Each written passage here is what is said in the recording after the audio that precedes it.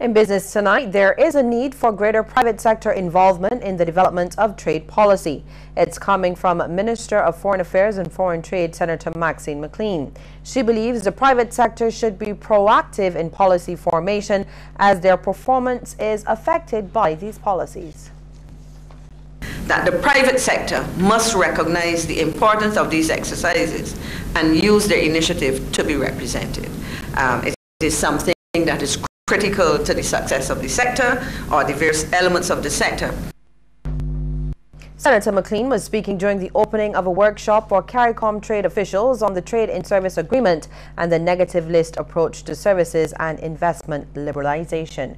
Sharing the concern was Director General of the Office of Trade Negotiations at the CARICOM Secretariat, Ambassador Gail Mutherin. She says the private sector's participation is key. We also want to encourage the member states to continue to involve their private sector representatives in similar capacity building activities at the national level, as this would go a long way in revitalizing and expanding the regional consultative mechanism, which is an essential part of trade policy formulation. The European Commission's recent multi-billion-dollar ruling against tech giant Apple in Ireland could potentially result in some good news for jurisdictions like Barbados, at least in terms of global tax competitiveness. Economist Jeremy Stevens has been looking at the potential upside of the hefty tax decision. Ireland's loss could be Barbados' gain, and the reason Apple uses Ireland was as a tax-efficient vehicle for them to market worldwide or to sell their products worldwide. Ireland hardly charges any taxes, if any at all.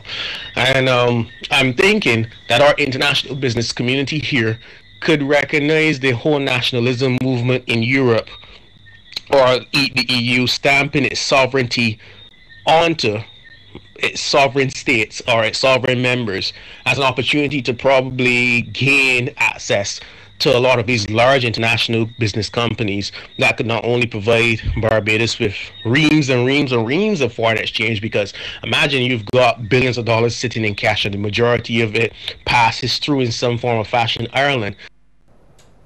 And now we'll look at how some of the major stocks traded today in the region.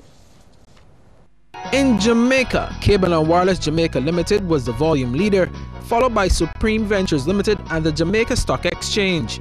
In Trinidad, Trinidad Cement Limited was the volume leader, followed by Guardian Holdings Limited and National Flour Mills Limited.